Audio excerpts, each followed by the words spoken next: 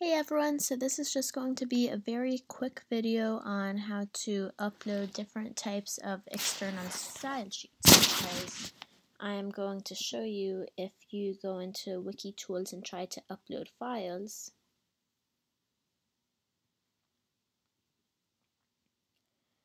you'll see here that you don't have many options as far as uploading JavaScript files and things like that. You could do a text file, and that could be a very good option for you, but I'm going to show you some additional ways. And so this is just an example page, and then in order to upload some CSS code, what I would do is I would create a new template. So you start with your team name, / whatever you want it to be. So I'm just going to say example CSS template and save the page. Then you can see that your template is created. You can go back to edit to open that up. And then once I'm here, I'm just going to start with the HTML tag. Since this is going to be CSS styling, I will then have the style tag. I'm just going to make a quick note that this that you insert CSS code here, and I'll show you guys a couple of examples of some CSS code that you can work on, just for some examples to get familiar with some of the other different options that you have. Those will be coming in my next videos. Then I'm going to close it up with the style tag and then the ending HTML tag. Then when I save the page, ideally this would have the style on it, so then when you went back to save this page, when you try to at least, you can see that where the template was is now gone because the code is being used, and whatever CSS code you had, which is the styling code for your page, would be styling your page.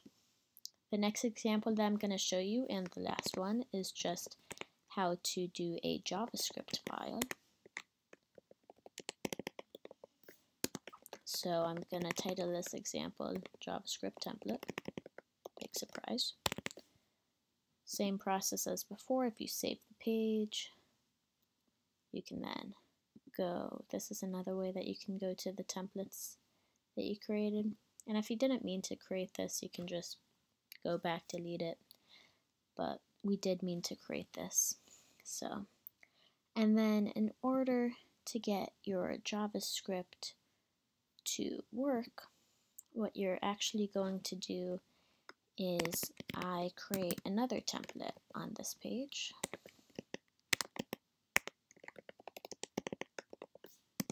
So I'll just call this one example JavaScript template 2.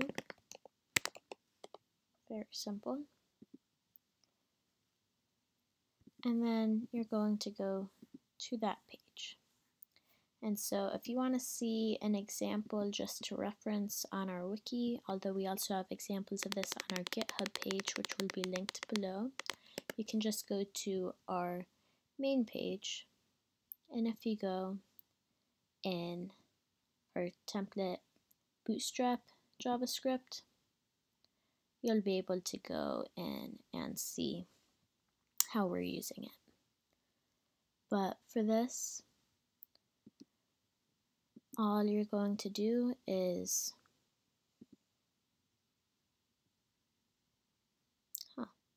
that's interesting. All you're going to do is go on to the second template that you created for this.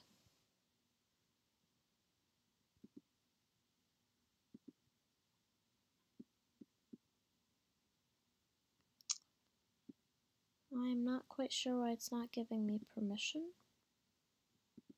to be honest. Sometimes maybe I misspelled something.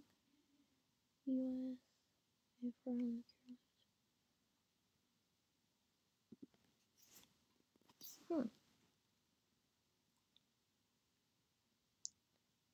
Oh, there it is.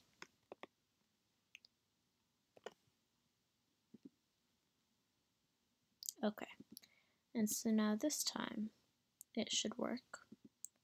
There we go. And so here you aren't going to start with an HTML tag or anything like that. You're just going to put all of your JavaScript code here.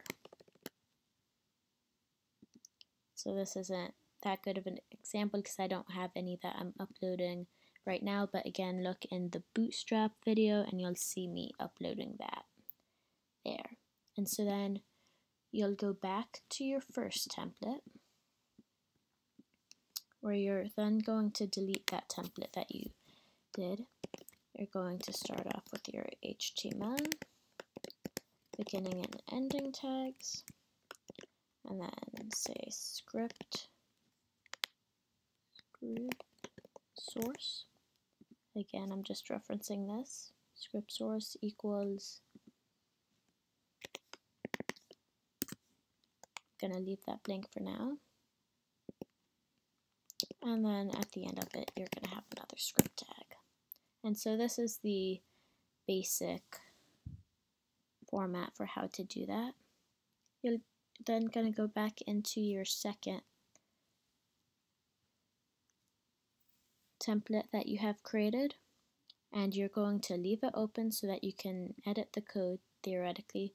Go up to the URL and you're going to copy it, and then that's actually what you're going to paste here. Then you do have to make one change on the URL. Instead of this edit right here, you're going to change that to raw, and then once you have done that, you can save the page. Then going to show you what it looks like if you go to this link.